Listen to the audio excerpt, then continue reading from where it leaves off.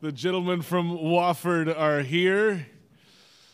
And, Coach, if you could, give us your thoughts about the big win tonight in round one. How does our commissioner feel right now? Just hats off to really a fine and exceptionally well-coached Seton Hall team.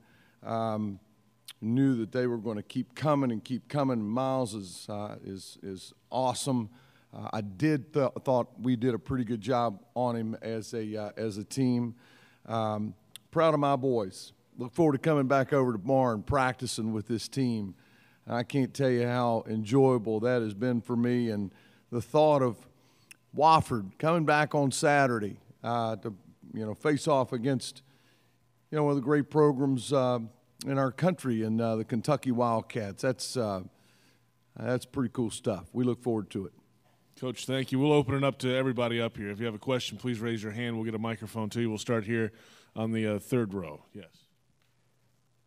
Fletcher, could you talk about when you guys got on after Nathan made 2 threes, and then you followed in the corner from the same spot that you had hit your 2 previous threes, were you just kind of feeling it there because you had a decent lead? You didn't let much shot clock expire. Was that more of a feeling it type thing? Yeah, I think so. I knew that we had a lot of momentum going for us, and me and Nate were kind of feeding off of each other at that point. So we ran the same play to get it over there, and I felt like I was pretty open, so I decided to let it go. Let's get the mic on. Yes, Cameron, could you give me what you feel is the distance that Fletcher will not go much beyond that to take a shot, like 26, 27? What number would you put on it that, okay, that's a little bit much? I don't know. The kid can shoot it, so when he's open, I'm happy when he shoots it. So I don't want to cap him. Whenever he wants to stop, he can stop. But I'm going to just let him do his job and just hit threes. Other questions? Get your hand up, and let's go to the aisle here on the third row on the right, please. Yes, ma'am.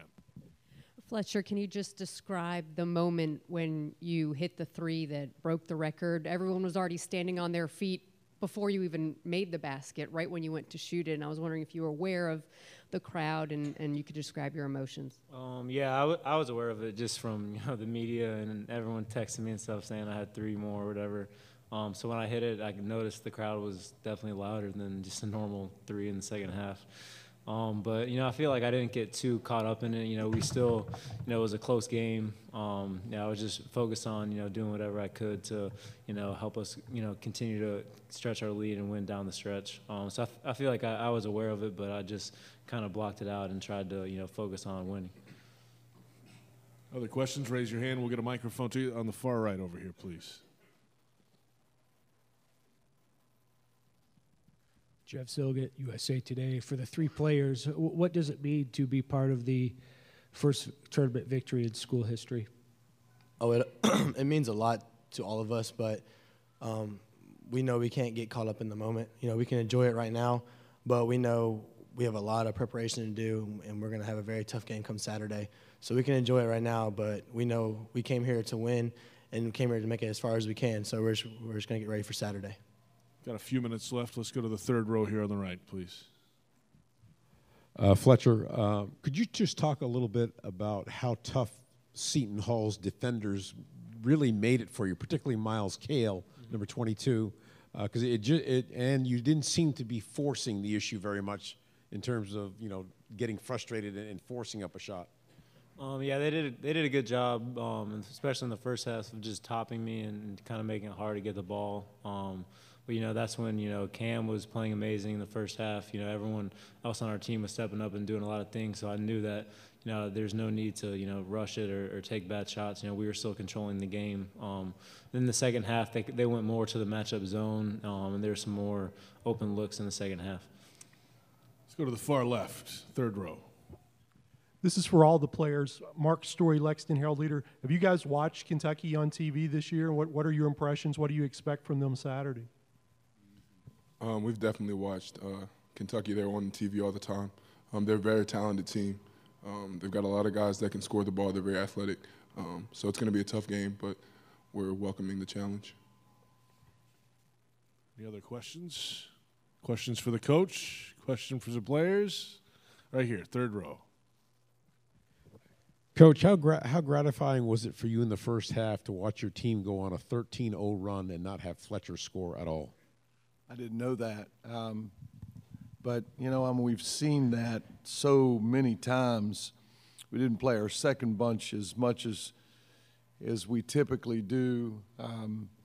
But, you know, we've got a really talented team and a number of guys that can score. Big guy down there. Anytime you can surround a person like Cameron with a number of guys that can crank it, and we've got a bunch of those. I mean, you'd be hard to guard. But I wasn't aware of that. I can't say that I was surprised, but gratifying, yeah. On that stage, that's a big deal. Enjoyable. Let's go to the back right, and we'll go back to the aisle here in a moment. This is for Coach Fletch and Nate. The team seems to react differently to Cameron being the senior leader. Just what is it like having him on the floor, calming everyone down in those moments of chaos and stress, and having that kind of leadership on the floor?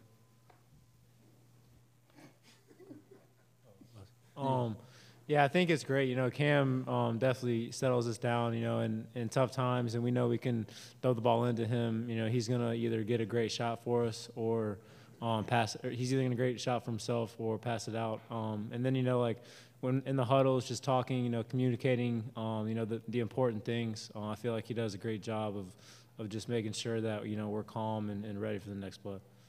Let's go here to the gentleman in the right there. We'll go to the aisle next.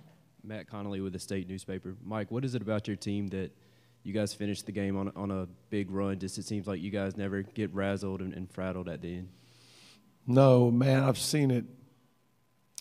We haven't had a lot of close games, but I think back to Greensboro, you know, Sanford down 6 with 50 seconds to play. They never have that look about them like we've got a problem. You know, Seton Hall takes a stab at us and, you know, take the lead. It was never an air of panic, never an air of, you know, oh, my God, we got a problem. Next possession, next best action, figure it out. And they've done it time and time and time again. And so comforting as a coach, you know, to be able to just manage the team. You're not trying to encourage them. You're not trying to, you know, lift their spirits. You're coaching the team. What's next? What are we looking at? That's a big deal. Let's go here on the aisle if we can, and then we'll go to the far left, please. On the third row, please. Yes, ma'am. Mike, obviously we knew that the record was going to come at some point tonight for Fletcher, but to have it come in a tournament game, how gratifying is that for you as a coach to have that all wrapped up into one special night? Really, really neat. Really neat. And what you don't see, what you don't have a pulse of is how uncommon he is and how hard he's worked time and time and time again in that gym. I go over often to watch film. I enjoy it, no phones. And I can't tell you how many times I walk in that gorgeous building of ours and there's a ball bouncing, and I know it's him. 9 at night, 10 at night, and he's not messing around. He's going at it, getting better.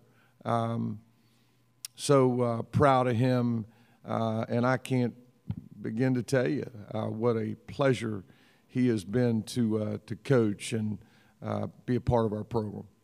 We've got time for 2 more right here on the aisle, and then we'll go to you next, sir. Mark Long with AP. Fletcher, what was being 2 hours from home, what was the final head count for friends and family members who showed up? It was definitely a lot. I'd say probably around like 50 people or so. More than that. Maybe 7,500 people. I don't know. I had a lot of. No, but I had a lot of some of my high school friends and teammates came. You know, pretty much all my family that lives in Orlando. and just, a lot of, people that, I've grown up with and seen along the way, they all, came here to support me. So it was really cool to have everyone come and, for us to get the win like we did. Even cooler to put on a show for him? Oh, yeah, that definitely didn't hurt either. Let's wrap up on the far left side here. This is J.P. Pelsman, Rivals.com. This is also for Fletcher, a little different. Obviously, your teammates set good screens for you and all that, and you're the most prolific three-point shooter. So you know how hard it is to work to get open. Did you feel defensively you guys as a team made it hard for Powell to do his thing? It took him 25 shots to get his points. Yeah, absolutely. Our game plan was, to load over and to really make it tough on him and frustrate him. So I feel like we did a decent job as a team. I know he ended up getting 27 on us, but we did a decent job as a team of making his points hard. He hit a lot of tough shots on us. When the guards got beat off the dribble, the bigs were coming up and helping over. So it was definitely a collective effort by everyone on the team, to try to limit his points or at least make his shots as hard as we could.